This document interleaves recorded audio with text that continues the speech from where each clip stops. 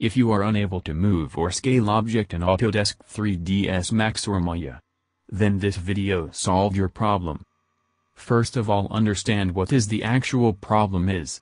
As you see here in video, I want to move object in Y direction only, but the object is not getting moving properly in Y direction.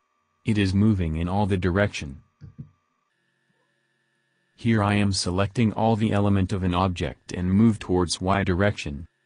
But it is moving in plane area. That is X and Y both direction. But I want only in Y direction. So how to move object in only one direction? As you watching here, object is moving only in single direction.